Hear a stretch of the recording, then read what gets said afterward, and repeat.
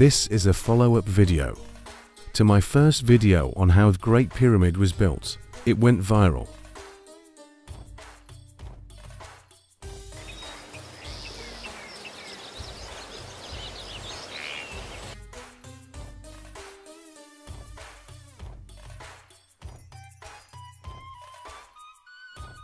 After doing some more research, I now have the answer. I will explain why these trial passages are so important and what is found here. The pyramid was originally built in this section. Here is the original layout. The Grand Gallery was not built all the way. That's why the blocks in and above the Queen's Chamber corridor were made evenly to meet the above sections of the Grand Gallery ramp. Take a look at this picture or visit a 3D tour of the pyramid, and you will see that the ramp was built in sections to meet the horizontal levels of the pyramid's construction.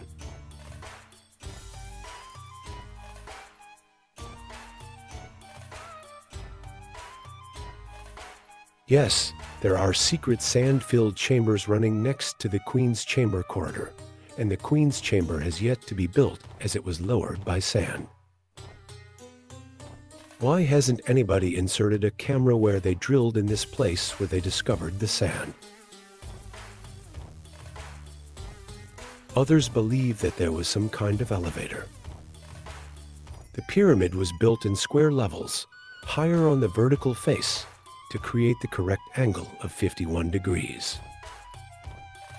Look at the entrance of the pyramid, and when I put the plan of the trial passage over it.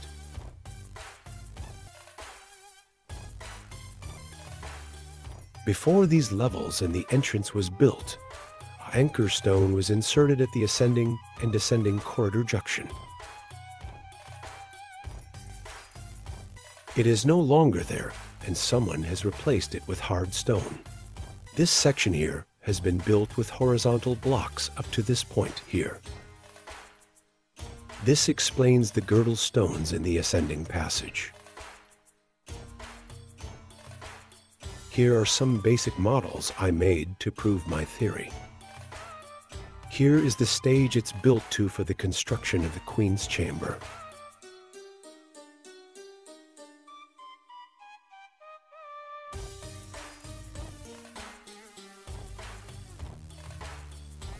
The Grand Gallery was built to this level to place the blocks for the sand elevator and to build the resting place for the king. This is how the sand elevator works to build the King and Queen's Chamber. I have already gone through this in my previous video. This explains why the floors are so uneven.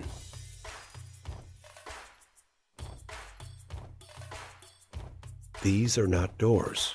Who would fit through them? They are dragged up the air shafts during construction to lower the sand of the massive blocks. This is why sand and salt is found in the shafts and other areas, cause it comes from a beach miles away. Hence the sand storage areas. This was not the only time sarcophagus were lowered by sand. This is where the air shaft doors started, and explains why the holes in the shaft opening were not uniform in size.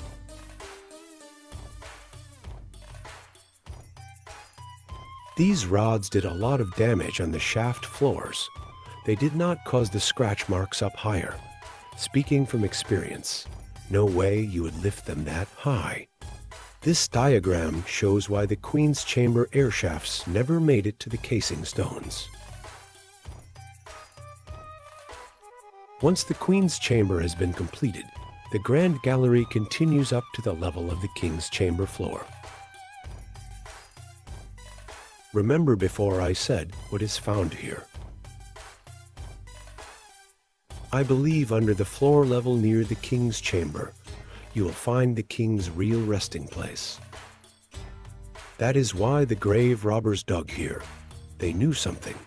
Also, there was a scan performed here that shows a void in this area. It's also right in the center of the pyramid.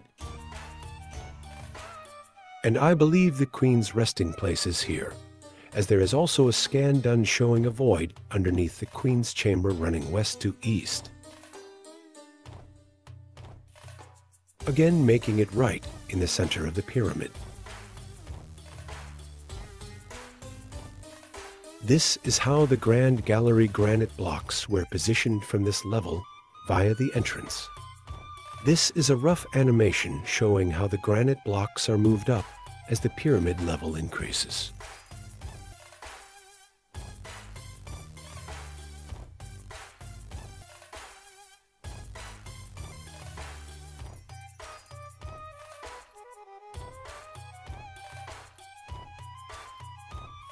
This is what I now believe was used to transport huge granite blocks up to the entrance of the pyramid.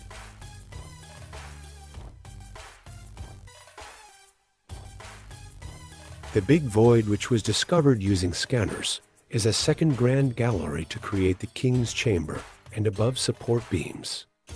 The small void behind the entrance was recently explored using a small camera. Here is a ramp system similar to the one at the entrance to the Grand Gallery.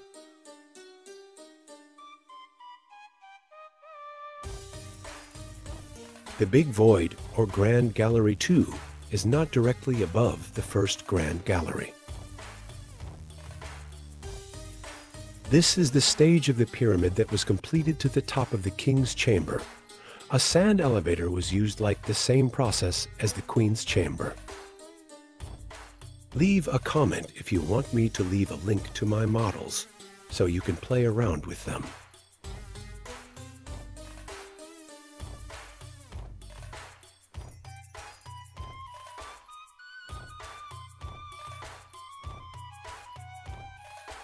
This is how the first stage Grand Gallery ramp and counterweight system worked. As the blocks were raised up to the entrance, the counterweights began to lower down the middle tracks of the Grand Gallery and ascending passage. Once the blocks are positioned on top of the sand elevator, the counterweights are switched here by a rigger that explains why the robber's tunnel was probably a corridor at first.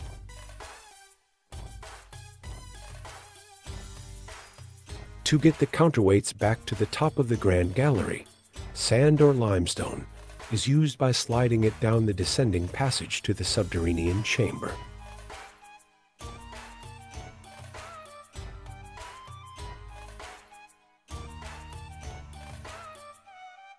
That is why the ascending and descending corridors are almost perfectly square. When the sand or limestone reached the subterranean chamber, a worker from inside the escape shaft would release the ropes for the workers in the underground chamber. Look at this image here. The sand or limestone was lowered, pushed into the bottomless pit, into the Nile's underground water level.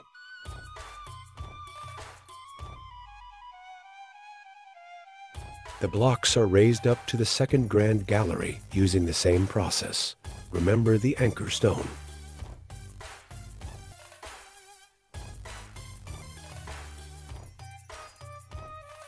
Ropes are used to connect the second Grand Gallery and the ascending passage through the vertical shaft that was shown in the trial passage.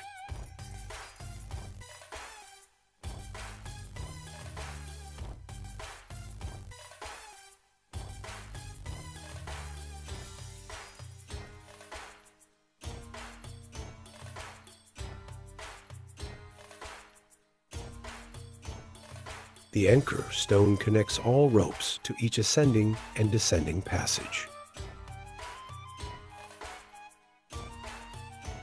I need your help. How do you think they got the blocks past the anchor stone? Leave comments below. Once the limestone or sand weight have been lowered to the subterranean chamber, the sled is pulled back to the start of the descending passage.